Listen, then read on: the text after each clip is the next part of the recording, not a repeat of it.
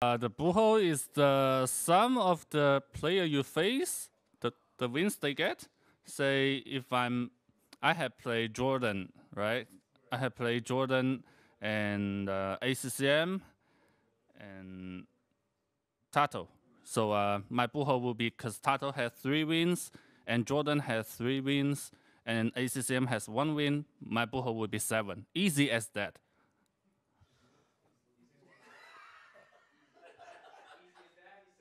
What's the problem? What? What? You're a genius. What's the I think we will clip that. We will clip that for every single Buchholz questions in the future. Okay, and so we now know the Buchholz number, but why do we need Buchholz? Well, if you ask me, I don't think we need them, but Come here, come here, come here, come here, come here, come here, come here, come here, come here.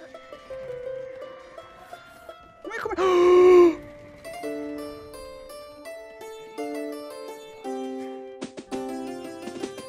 That's a GG shot right there.